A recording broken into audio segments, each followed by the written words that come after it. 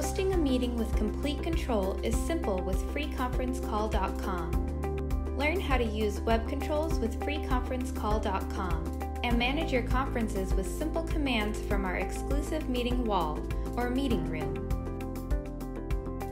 First, log into your account. Click the Meeting Wall link in the top navigation menu. Select the Web Controls tab. From the attendee list, you can view, mute, and/or drop callers that are displayed on the live conference call. The meeting controls let you record, lock, hold, or mute anytime during a live conference call. Select Meeting Settings to set conference call preferences before the call starts. To end the meeting, click the Stop Meeting button to disconnect all callers and end the conference call.